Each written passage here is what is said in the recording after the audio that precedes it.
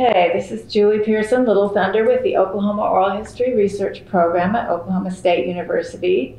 Today is Thursday, September 12th, 2019, and I'm interviewing Dr. John Chaney, an inductee to OSU's Diversity Hall of Fame this year. Dr. Chaney, you're a Regents Professor here at OSU, an American Psychology Fellow, and a Muscogee Creek citizen. You've received numerous awards for your work in pediatric psychology combined with minority and diversity issues. Thank you for taking the time to talk with me. Thank you. Where were you born and where did you grow up? I was born in Muscogee, Oklahoma. I'm an Okie from Muscogee. And my father at the time was finishing his degree here. He's a 61 graduate of OSU. So we lived here briefly and then moved to Pryor, Oklahoma. And I was raised in Pryor, Oklahoma, graduated high school there. Okay. How about your mom? What activities was she involved in? My mother, Mom stayed home with us until I was in the second grade. She always wanted to be a school teacher. So she started back to school when I was in the second grade. First school she went to is now Rogers State. Used to be Oklahoma Military Academy back in the day. So her first associate's degree is from Oklahoma Military Academy. And I used to go with her to night school, and she finished at Northeastern in Tahlequah and started teaching when I was in sixth grade and taught first grade and then transitional first grade for 30 years. So lots of exposure in your home to formal schooling. Oh, absolutely. I was fortunate in that regard that it was, at the time, I never realized the blessing that it was, but it was never a question if I was going to college. It was, where are you going to college and what are you going to study? So, yeah, I was a beneficiary of having two college-educated parents, yes. Any siblings? Yeah, I have two sisters. My oldest sister is 7 years older than me. She got her degree in mathematics. She got all the math skill in the family, doggone it. She's a genius at math, and she worked for the Bureau of Indian Affairs for 30 years career. My middle sister, 2 years older than me, is a registered nurse. And she has a master's degree in public health and is currently studying, I believe, a master's degree in Indian law. That's wonderful. Yeah. How about your relationship with your grandparents on either side? Yeah, my paternal grandmother, my dad's grandma, my mama, full-blood Muscogee. Her grandfather was in the House of Warriors with the Muscogee Nation, and I believe there's a picture of him somewhere in this library that shows the last free election before statehood. Ison Peters is in that photograph with various others who were signing, I guess, the last constitution of the Muscogee Nation before statehood. So my mama, she tried to teach me a lot of Muscogee words, but the ones I remember are basically the ones that mean like get down, come here, come eat. And she was a first language speaker and spoke broken English and had the greatest sense of humor of any person I ever met. So. And that's where my lineage comes from, is on my father's side, my maternal grandmother and so on, all the way back to the Dawes-Roll. How about growing up in Muskogee? What was it like Pryor. at the time? Pryor, I'm sorry. Pryor. Pryor. Pryor. And there's an H in there, Pryor. Anyway, typical small town, hated it at the time. In retrospect, it was one of the greatest experiences, best places I could have grown up. Small schools, got a good public education there. Learned a lot about just basic small town values and how to work hard, because everybody around me worked hard. There was, I don't know, not as much emphasis necessarily on going on to get education.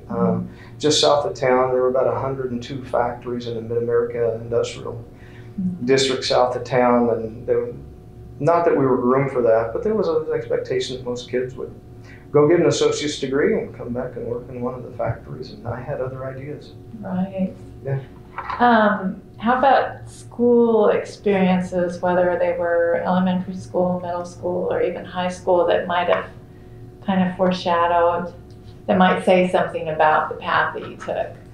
I remember them like they were yesterday, and it was really interesting because I'm a disciple of the fact that it takes a lot of hard work and effort to achieve things, but it also takes a lot of opportunities that you needed to be sharp enough to recognize as opportunities, and absent those, I think all of our lives, but especially I know mine, would have taken some different paths.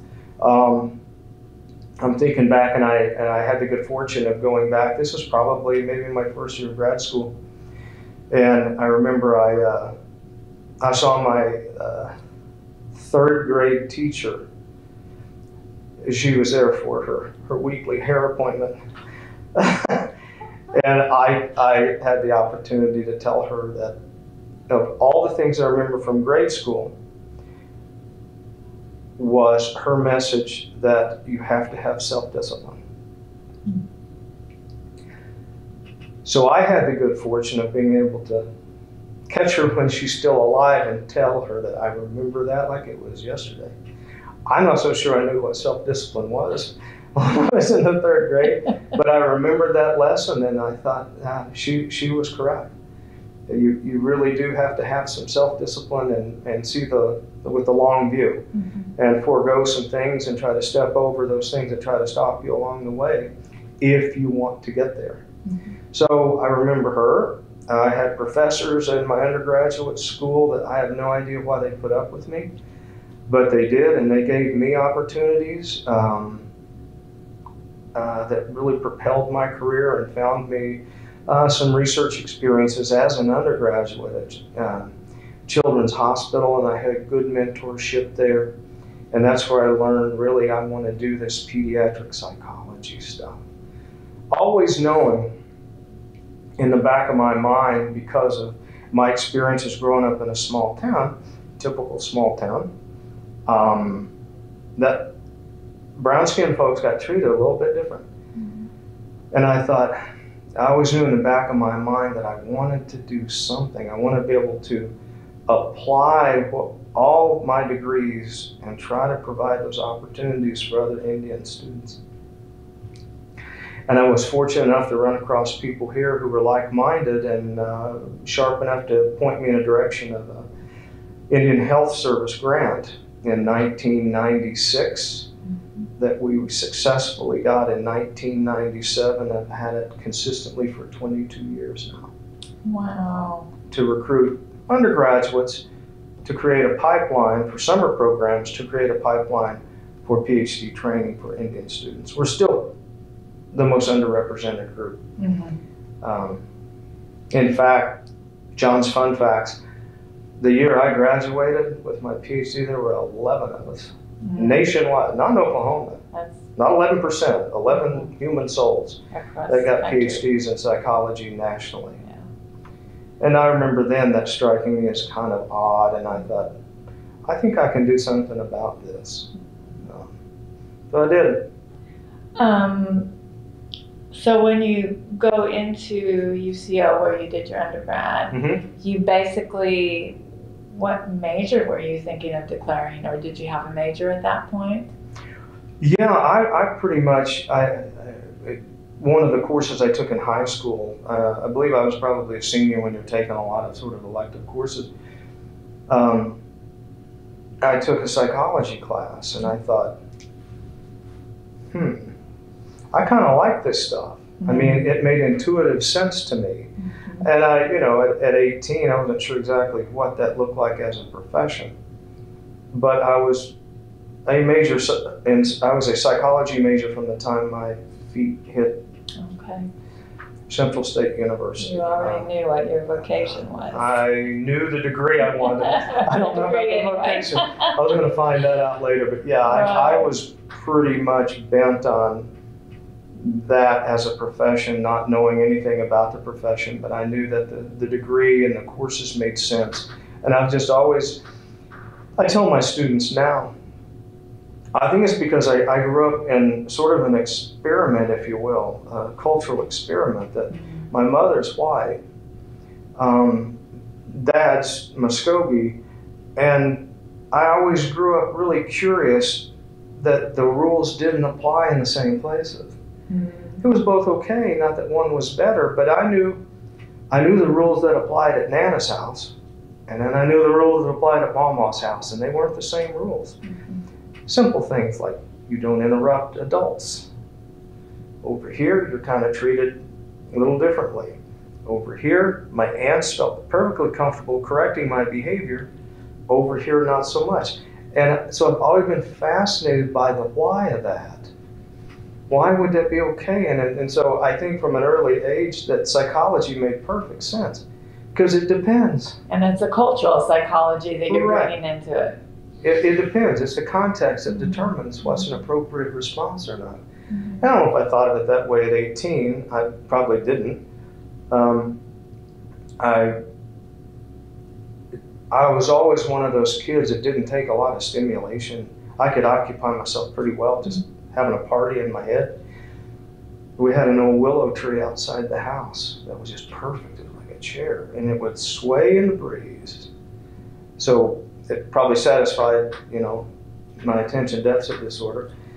But my mom always knew where to find me. I was in my tree. And I remember when I was about to finish my PhD at Missouri. And I said, Mom, do you remember? No, that was after I took this job. I'd been on the job here about a year or so. And I said, Mom, do you remember when you said, good luck finding a job that pays you to think? And she just said, oh, shut up. Because she would always say, well, good luck finding a job that pays you to sit in that tree and think. And I thought, kind of what I do. I get to solve problems, whether it's research or clinical problems or student training problems for a living. Yeah. That's great. When you, and you had, as you say, a professor or someone kind of guided you towards this opportunity with IHS to be in the, to intern in the Children's Hospital. You hadn't really, your sisters, you're the youngest one, if I remember. My middle sister, yeah, the one 2 years older than me. Okay, yeah. So, but you weren't necessarily interested in working with children per se. It just happened that. It happened. Yeah. That's exactly right. It was a product of the experience that I had. An older, as you know, back in the day, Central was a real commuter school, so there were a lot of older students. So I was probably, 22 years old, and my best friends were almost 30 because they'd returned to school. And one of them said, hey, there's a research position opening at Children's Hospital on patient education for kids with asthma. And I said, sure. Yeah, it's too stupid to know better. And I got involved initially with my mentor and still a good friend of mine at Children's Hospital.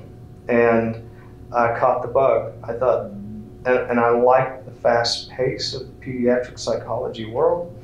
You had to know a lot about a lot of different illnesses. And when I was at Children's with my master's and I was working on the consultation liaison service, I might get a call and say, we got a kid over here that's really struggling with Crohn's disease.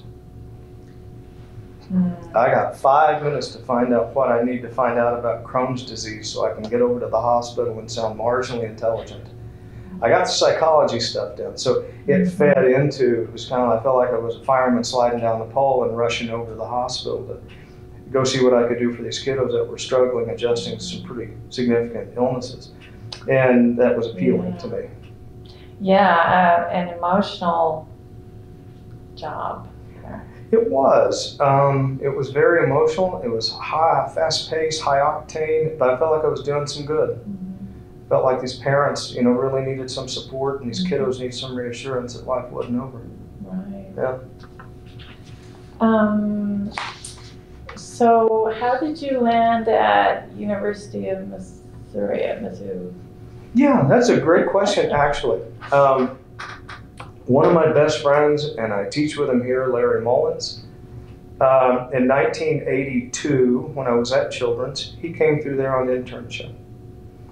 And I kind of told him what I was thinking about pursuing, and he said, well, this is what my advisor does. His advisor back in Missouri, Lizette Peterson.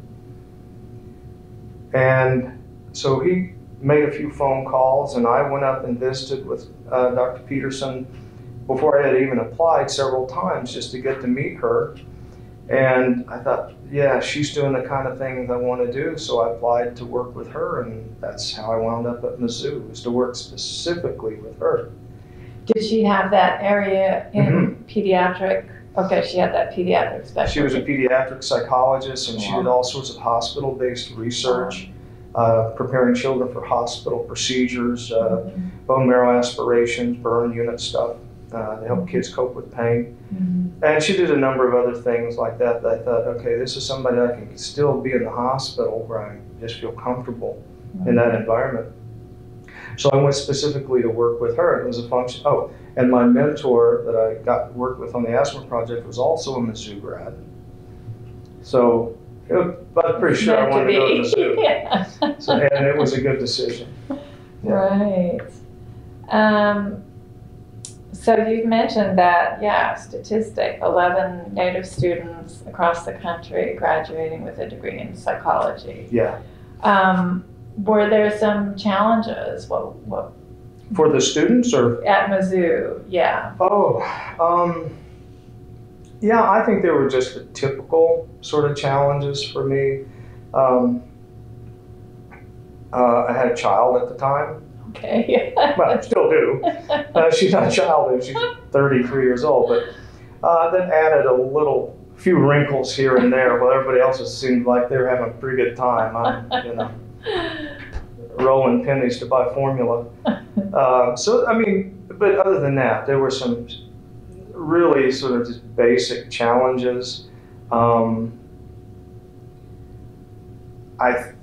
think I did miss having what I felt like maybe was a social support group that understood me at a different level. You got to remember at the time, about the only, I hate to say minority, I don't like that word, but anyway, students of color organization in Missouri was for the African Americans. I don't think they'd ever thought that maybe there was another group of brown folks that could have used it. So I guess I missed that to some degree, because when I was in school in Oklahoma, or living in Oklahoma City, there were a lot of Indian folks around. I mean, it felt just like when I was growing up, just surrounded by Indian people.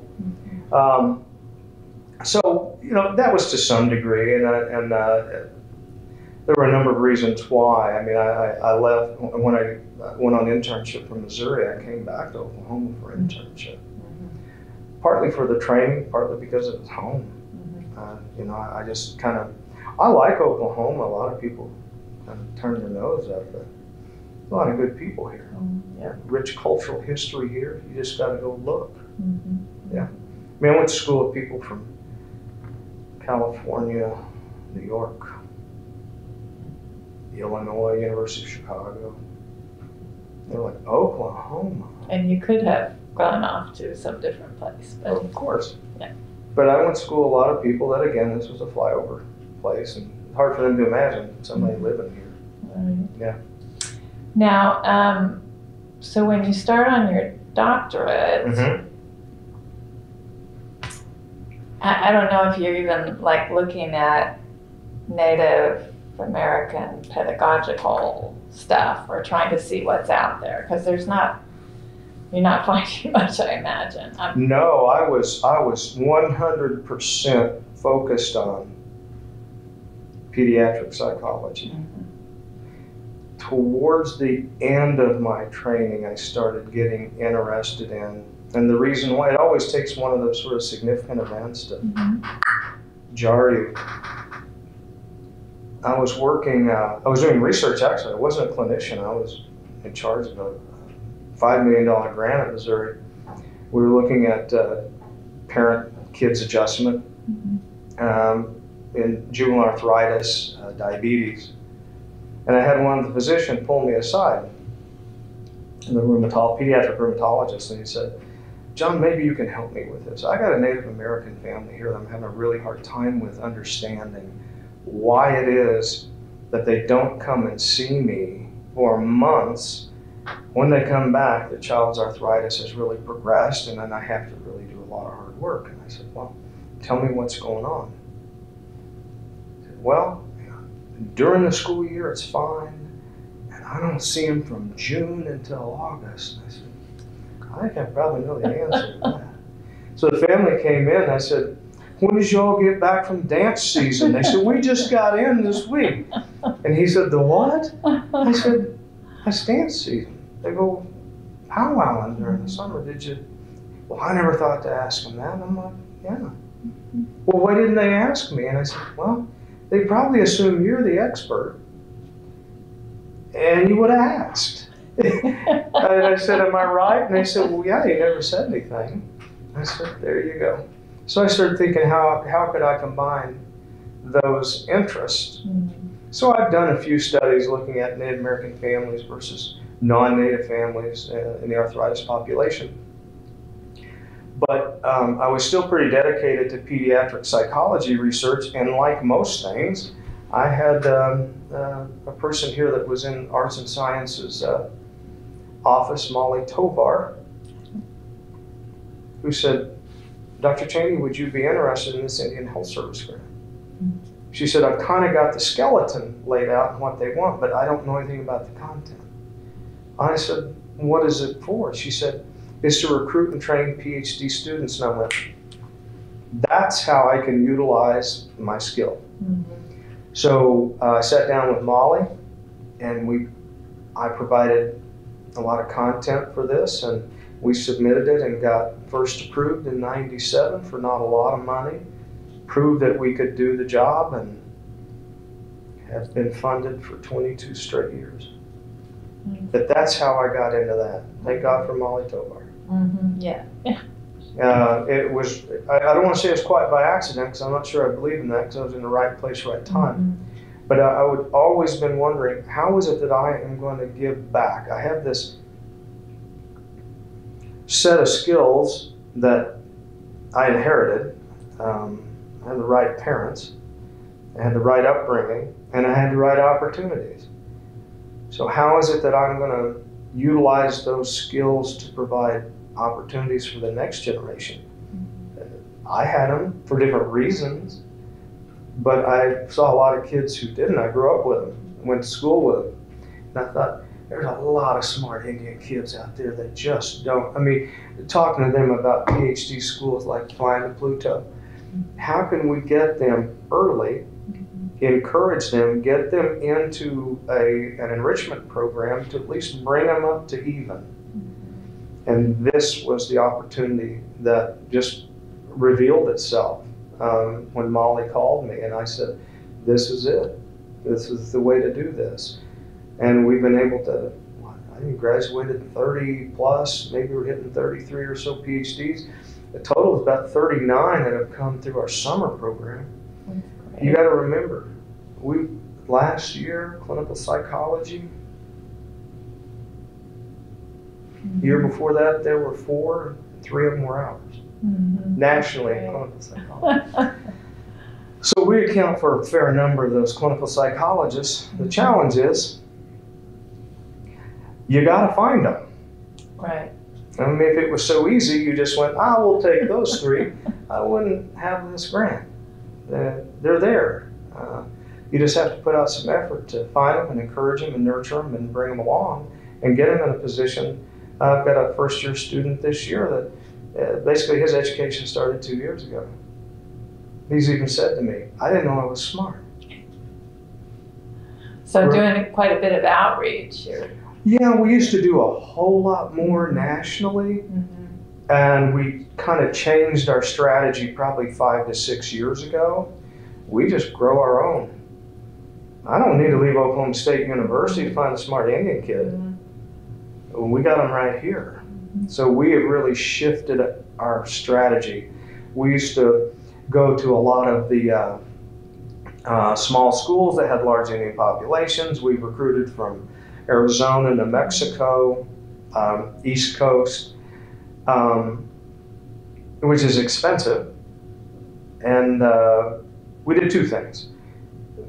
We shifted our strategy so that we're focusing on Oklahoma students, Oklahoma State students more so, and getting at them when they're younger. We wait till they're juniors or seniors, sometimes it's too late. So we now have students who are freshmen who are in our program. And we go visit immersion schools still in the state, Cherokee Nation and others, so that people know who we are, so they can send us students. That sounds great. So when you first got here, what was your position you were hired as? Here? Oh, I was hired as a rank and file assistant professor. Okay. Bottom of the barrel. Nowhere to go but up or out.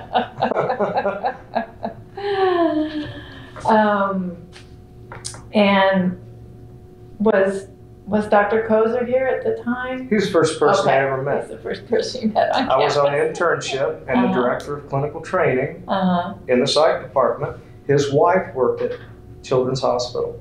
Oh, that's right. And he said, would you like to have lunch? I said, sure. I'm a poor intern. Free lunch, are you kidding? And he said, we have a position open next week, or next year, that we've got some funding for somebody who has your background in family systems therapy and your pediatric psychology research. Would you be interested in the job? I had envisioned myself working in a teaching hospital. And I came to Oklahoma State, who rejected me as a PhD student, by the way. I came here for my informal interview, so I met Pete. Right. I met the president of the university, Dr. Campbell, who was quite interested in the fifth down fiasco that Missouri just got ripped off against Colorado. It would feel like an informal interview, and then I came back after Christmas and did a job talk and a colloquium and all that and interviews, and got the job. And I had not planned on being here this whole time, but I'm starting my 29th year. Yeah, that's wonderful. It's a great place. Yes. So what have been some of the career highlights for you so far? Well, of course, the grant. Now, an interesting story, and I don't want to take too long, but the gentleman who paced the halls of Senate to get these dollars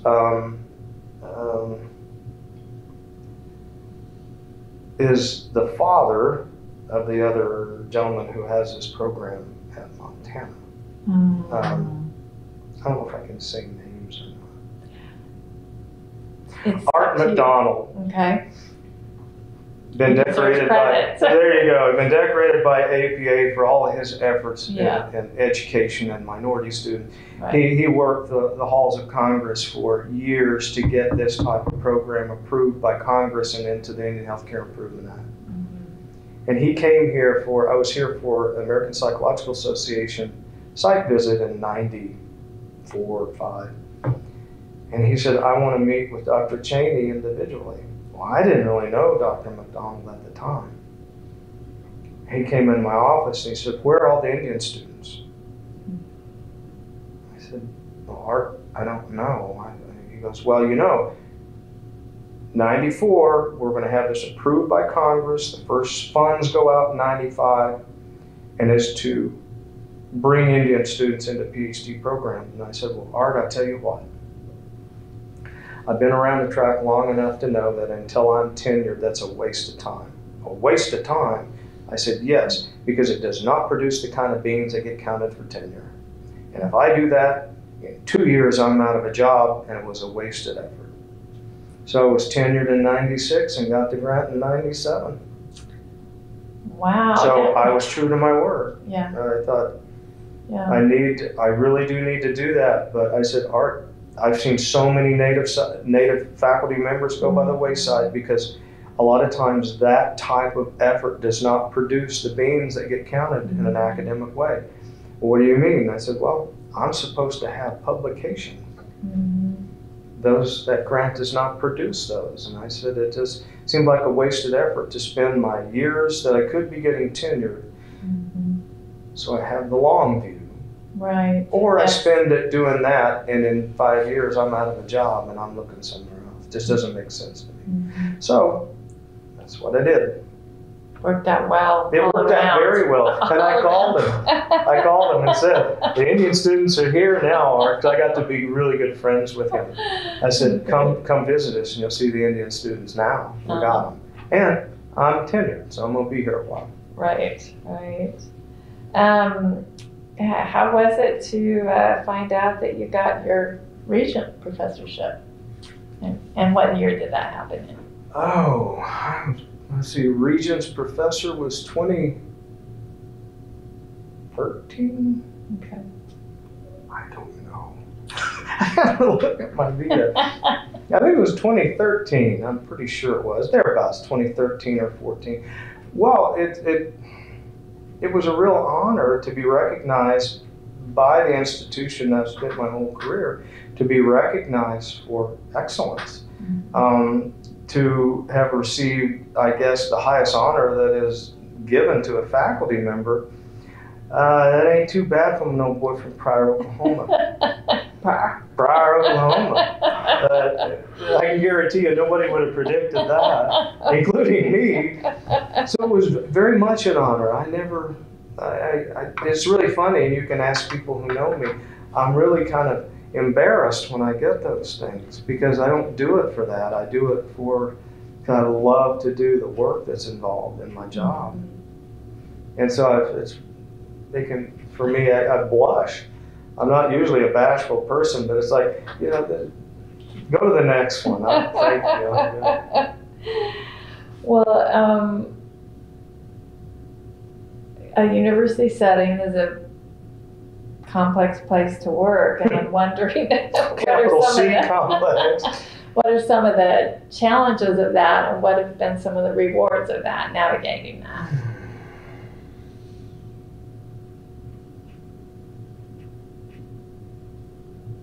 I think some of the challenges that I face, and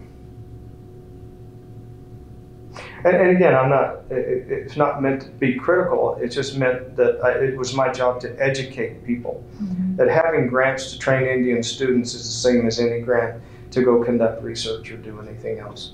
The money's still green. And so I think it was looked upon as something less than for the longest time. Oh, well, I know that you do that stuff.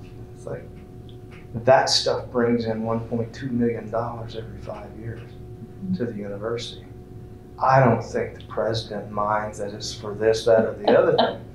But so I had to kind of swim upstream for a little bit. But again, wise enough or just naive enough that I knew that I needed the support of my faculty if I was going to make this successful. So I've always folded them in. They teach in my summer program. They do our didactics. They do clinical presentations. They take on these students for the summer to be their mentors. And then up until about maybe 4 or 5 years ago, they did it all voluntarily. You really got an investment from them. I got a buy-in from them that now that program is seen as just an integral part of the psychology program. You can go by that office any day and it looks like United Nations in there. We've got all color kids in there. And that's what you want. You want a place where kids feel supported and safe. Mm-hmm. And they stop in, and so everybody's friends. And the Indian kids are not segregated over in a corner. This has just become an integral part of what Oklahoma State University psychology is. Mm-hmm. Is based on diversity and inclusion. Not just Indian kids, all kids. Mm-hmm. But I think having that distinction and putting your money where your mouth is helps. Mm-hmm. So that was a challenge early on, but that was very short term. I mean, the usual other challenges I found, I don't think they're any different than anybody else, really. Mm-hmm. I've always worked hard to whisper into the administrators' ears that we need more Indian faculty members. We have 2 now. We were up to 3 a few years ago, and somebody decided to leave. It had nothing to do with not fitting in. It was other reasons, but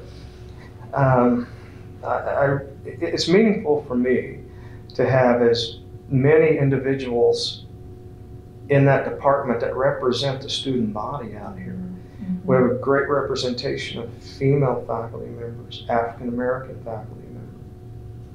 And now we have 2, like I said, had 3 Native American faculty members, tribal citizens. So that's meaningful for me, but I realize that it's not just the numbers, it's who you get too. It's not about just having, we got 5 of them, we're done. And you've been pretty involved with the Native Studies track or program too. Well, in 2010, late 2010, Dean Sherwood approached a number of folks and asked, we really need someone to take over as Director of American Indian Studies. It's dying on the vine. We used to be a certificate program and now it's a minor, but nobody seems to know exactly what the curriculum is. And I thought, don't do it. Okay, I'll do that. It was hard for me. I had a lot of respect for Dr. Sherwood and it needed to be done. And I thought, well, how hard can that be? Very, because it was really difficult at first just to find out who all was teaching courses that would count toward the minor, and then sitting down with wonderful Amy Martindale helped me put together the degree sheet, and we got it shaped up, and we really rolled it out formally in the fall of 2012. And I think in those, what is that?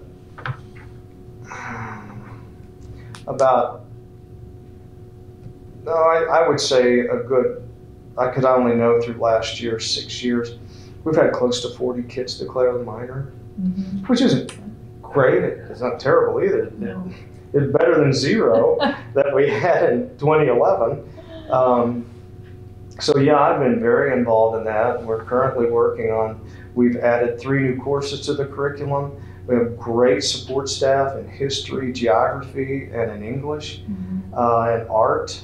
We've got a core group of folks that meet, and we had a call this morning about offering, in addition to Muscogee language, offering Cherokee language, hopefully in the fall of 2020. It'll be online, but it'll be also video. So a number of students have asked about how can we add more language, and so we listened, and we had that conversation this morning. We're supposed to meet with some undersecretaries as well as the chief, because he wants to be involved. That's one of his issues, is advancing culture and language. So within the next month or so, we'll probably do that and keep moving. So gosh, how hard can that be? I got that answer pretty quick, but it's been enjoyable. I love being around the students because we're co-located with the Center for Sovereign Nations. And so it's always a treat I just like being around really bright kids, and I'm so encouraged to see so many bright Indian kids here. Does my heart good. What are 1 or 2 of the most important things you try to pass on to students? You have a responsibility. When I'm asked to go talk at, let's say, the Native American Student Association graduation, I tell them all, don't stop me if you've heard this, but I know you have. You leave the ladder down. I mean, you're never done. This is the starting line. I literally, I don't know where this comes from, but I cannot imagine a more meaningful legacy than to provide opportunities for the next generation, recognizing that just 2 generations above me, those opportunities weren't there. Awesome opportunities that these kids have. And I try to explain to them without getting too melodramatic, but I say, y'all need to realize people literally died for you to have this opportunity. Don't blow it. Whereas my dad said when I went to college, don't be stupid. Thanks, Dad. No, but pay attention. You do have there is a sense of responsibility. And I know a lot of you don't have to be Indian to feel that, but I think more so for Indians, it's like, no, you have an obligation for the next generation. You have an opportunity to change that narrative for the next however many generations. Why would you not? The opportunity's there. Just say yes. I tell them, go the extra mile. You will not find any traffic jam there. So you don't worry about it. I said, if you go the extra mile, it's a lonely road, but you're doing good. Mm-hmm. You change the narrative for the next generation, and then their kids, and before too long, it just becomes part of what you're supposed to do, rather than being an exception to the rule. So I have a lot to say to the students, and they get tired of it, but I mean that. This is the starting line for y'all when you leave. Mm-hmm. You know, don't pull the ladder up after you. Shame on you, don't do that. Mm-hmm. Because you wouldn't be here if others had done that. So you do have an obligation for the kiddos, whether they're your younger brother or sister, or just the next generation of kids yet to be born or whatever. You know, leave a little on the table for them. Right. Yeah. What's one of the important lessons you've learned from your students over the years? That I don't know everything. Life's gotten a lot simpler since I realized it. But the important things beyond that, I mean, it's always fun to be around people smarter than you. But what I've really learned from them is a real appreciation for the hard work and effort and the sincerity that they have in trying to do some good. Native students, non-native students. But I do marvel at some of the native kids, and I think, man, I think I would have folded by now. What they've overcome to get here. Just to get to zero. Right. Just to get even. I just go, wow. Because I don't know if I would have had that strength of character or not. And I just go, which inspires me to work even harder. But I think they've shown me that, wow, I mean, kids can overcome a lot. And a lot of times it only takes one thing. Mm-hmm. You don't have to move a mountain. Just help them find a way around the mountain. I mean, you don't have to move heaven and earth. And sometimes it's just one thing, one small thing. I was talking to my wife about that. Kid dropped his cell phone in water during a storm, and he couldn't text his homework. The kid's ready to leave school. Now, I mean, and what do? You know, you find a way to talk to family, and you get them a phone, you get them through the next 2 weeks, or the kid's going to leave school. How hard is that? Mm-hmm. I mean, it doesn't take a lot, just change a life. And now this kid's off making more money than I do as an engineer, and I'm like, hey, can I borrow money from you?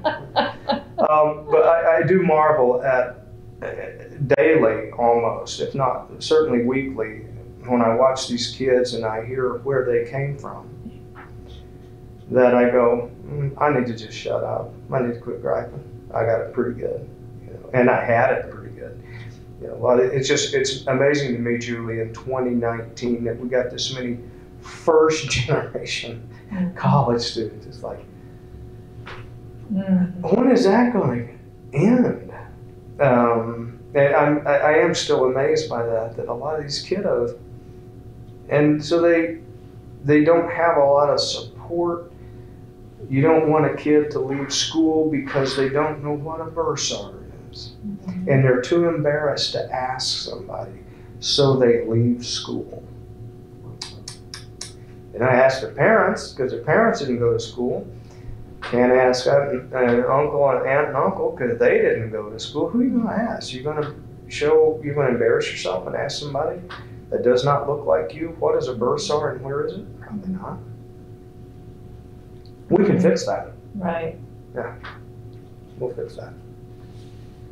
Well, congratulations on being chosen for the OSU Diversity Hall of Fame. It's an honor, let me tell that? you. It is a genuine honor. It means a lot to me. Of all the things that I've done in my career, the fact that, again, it's kind of embarrassing because I see it as such a team effort. I mean, I had a very supportive cast in that psychology department, and the support for my program goes all the way to the dean's office, to the president's office. So it's very much a team effort. I mean, I'm not giving it back. I'm keeping it. But again, I'm also pretty humble to know that I wouldn't wouldn't be where I am if it weren't for the support of a lot of people around me. I mean, I don't mean growing up, I mean where I work right now. Right, right. Well, is there anything we didn't talk about or anything you'd like to add that we didn't get to cover? I think that's pretty thorough. I just appreciate the opportunity to chat with you. I mean, I'm very honored by the award, and I mean, I look at the company I'm in when I see who else has You're won it. in some big company. Sure, y'all didn't make a mistake. It's John Chaney. Yeah, no, so I'm humbled by it as well, because I am very well aware of some of those folks who are recipients of this award previously, and even contemporaneously. Dr. Perry, I knew her my whole career here, and held her in a lot of esteem.